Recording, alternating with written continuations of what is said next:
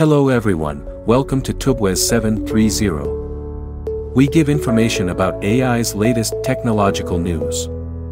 Please stay tuned and like, comment, and subscribe to my channel. Come, let us connect to the video and start exploring. Researchers at Washington State University have created a robotic bee that is capable of full flight in all directions. The B++ prototype is the first to fly steadily in all directions. It has 4 wings made of carbon fiber and mylar, as well as 4 lightweight actuators to operate each wing.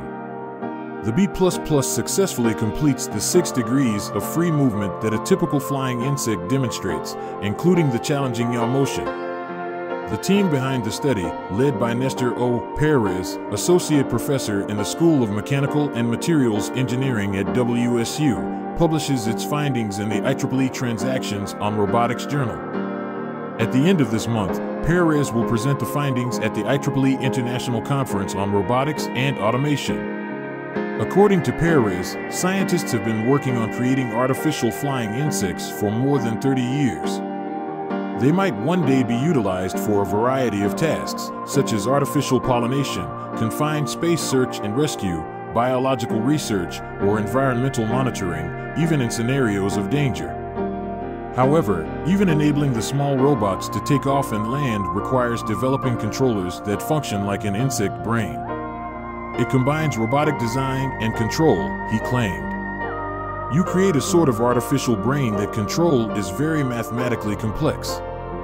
Although some refer to it as hidden technology, nothing would operate without those brains. A 2-winged robotic bee was first created by researchers, although it had limited mobility. In 2019, Perez and 2 of his doctorate students created a 4-winged robot that could fly for the first time. The researchers create torque that turns the robot along its 2 major horizontal axes to perform 2 maneuvers known as pitching or rolling by making the front wings flap differently than the back wings for pitching and the right wings flap differently than the left wings for rolling. But he added that it's crucial to be able to regulate the complex yaw motion. Without it, robots lose control and are unable to focus on a task. They then crash. He said, if you can't control yaw, you're super limited. If you're a bee, this flower is for you, but if you can't manage your yaw, you'll be spinning in circles while trying to get there. Additionally, having all degrees of movement is essential for evasive maneuvers or tracking things. The situation is quite difficult, and the system is highly unstable, he said.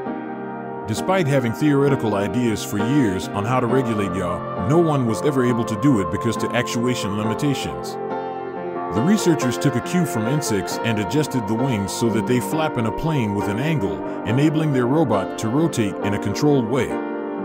Additionally, they increased the robot's ability to flap its wings from 100 to 160 times per second. Part of the solution was the physical design of the robot, and also invented a new design for the controller of the brain that tells the robot what to do, he stated. The B++, which has a wingspan of 33 millimeters and a weight of 95 milligrams, is still larger than real bees, which weigh about 10 milligrams. It is mainly linked to a power source through a cable because, unlike actual insects, it can only fly independently for around 5 minutes at a time. Further types of insect robots, such as crawlers and water striders, are also being researched by the researchers. Please do like, comment and subscribe.